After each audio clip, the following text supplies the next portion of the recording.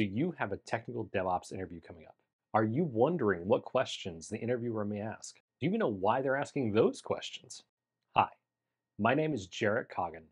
I'm a DevOps engineer with over a decade of experience, and I've interviewed hundreds of DevOps candidates for a variety of positions, both as my fellow colleagues and also for people who would report to me. In this video, I want to discuss 5 DevOps engineer questions that I've asked in interviews. I want to discuss the reasoning and rationale behind those questions so you have the best shot at acing the interview. Let's start with the first question that I typically ask candidates. What does DevOps mean to you? With this question, I'm trying to understand if the candidate understands the culture of DevOps, what DevOps is trying to achieve. How does the candidate imagine DevOps fitting within an organization? What do they imagine the kind of roles, responsibilities, objectives of DevOps in general? Not necessarily what a DevOps engineer would do, but what a company that's trying to instill a culture of DevOps is trying to achieve.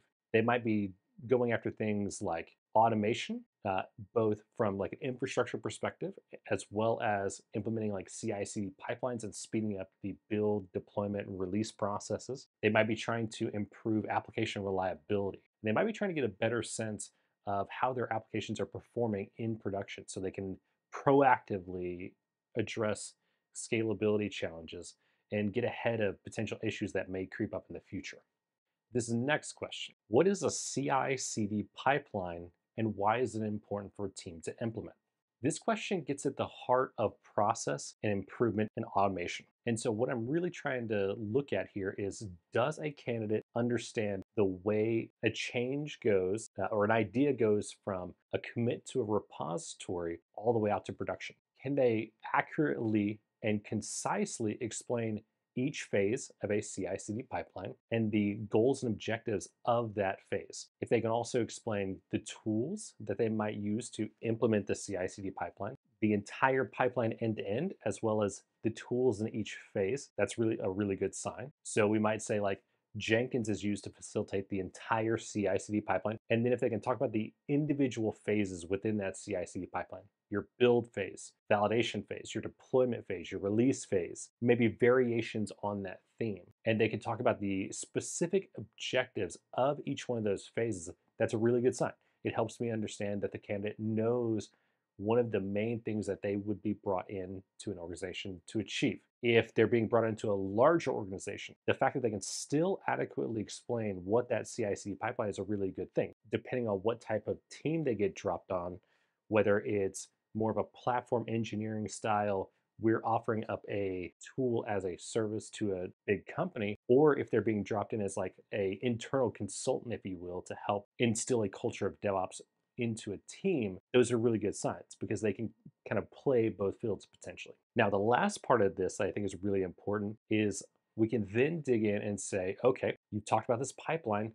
Tell me how you would implement this, or how would you investigate how a team is performing to implement a CI/CD pipeline or to improve their existing processes around building and deploying and releasing applications out to production? The final thing I might touch on is, how would you build a CI/CD pipeline for different types of releases? Maybe we're talking about infrastructure changes, operating system or framework patches, database schemas, maybe config changes, or simply application code changes. These are all fair game in this question.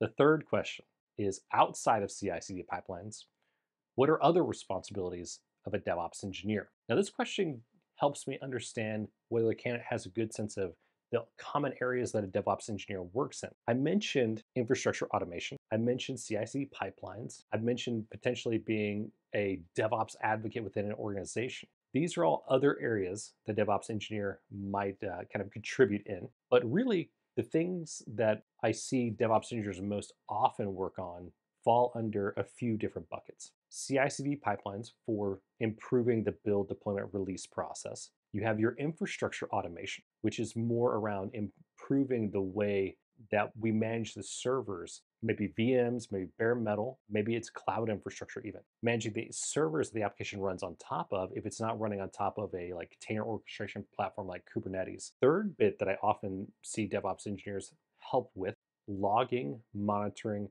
and observability. a reliability type workload. And so what we're looking for here is, do you understand how to take the logs, the metrics, the traces from applications, move them into an observability tool like Datadog or Splunk? Do you know how to turn that into usable feedback for a software development team or for an operations team? And can you really help glue these things all together?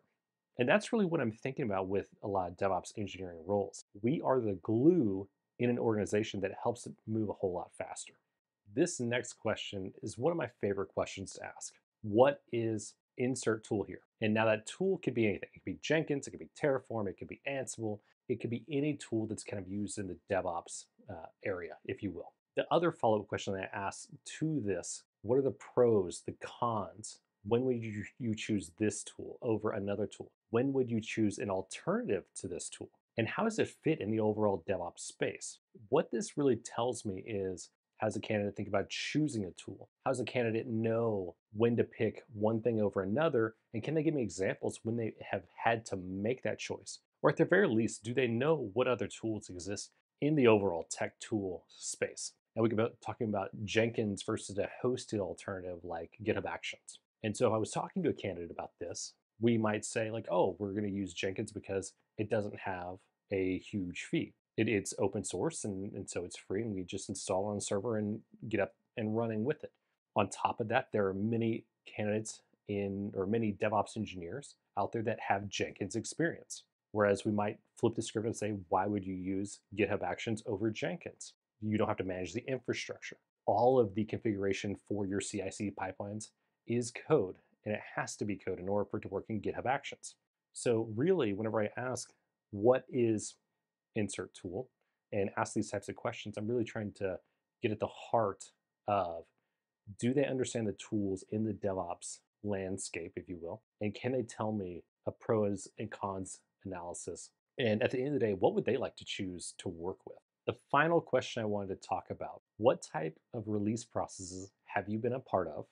And how have you improved those processes? The reason why I ask this question is it helps me understand what type of DevOps engineering roles have they contributed to in the past. I found that there are two main types of roles that DevOps engineers often fall into: team embedded DevOps engineer and the more platform engineering focused DevOps engineer. And what I mean by this is a team embedded DevOps engineer will often talk very concretely around the tasks they were doing being a part of a specific software engineering team or organization.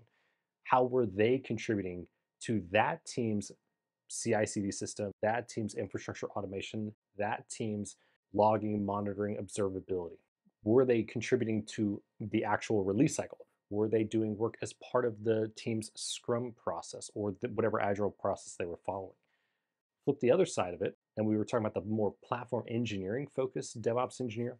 But what this type of DevOps engineer, if you will, has done is they've more offered up tools for a lot of teams within an organization to consume. And so what I mean by that is they might have been part of a team that offered up a CI/CD tool like Jenkins, a logging, monitoring, and observability tool like Splunk, and they're serving up those tools that they host internally. And so what this gets at, if they were detached from a team's release process, they may not have really been involved in a lot of the releases, and so they may not know what friction team or organization is facing. And so they may not have concrete evidence of how they've improved things. They may have just said, here's the tools that we offer, it's up to you to leverage them effectively. Whenever we talk about the first one, the team embedded DevOps engineer, they might not have as much experience scaling up an organization. The latter, the more platform engineering focused DevOps engineer, may not have as much experience actually improving a team's processes. Whenever I ask the second half of this question, how have you improved those release processes? I'm trying to understand how the DevOps engineer has made concrete, usable improvements to a given team. How have they actually improved that team's software development experience? How have they improved the overall software development lifecycle for that team or that organization?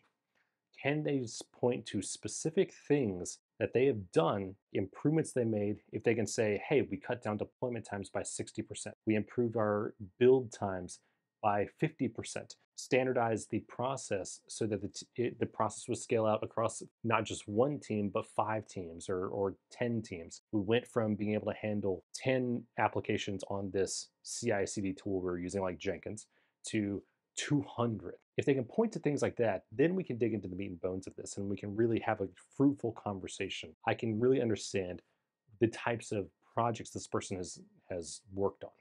Make sure you check out the description of the video where I have all of these questions written out in addition to other questions that I like to ask in DevOps engineering interviews. Like to comment if you found it helpful. Subscribe to the channel if you want to hear more about what I have to say about DevOps and AWS. Leave a comment in this video about interview questions that you've encountered for DevOps engineering positions specifically. Finally, follow me on LinkedIn at linkedin.com/in/Jarrett Coggin. Or stick around and watch my next video about what I think DevOps is.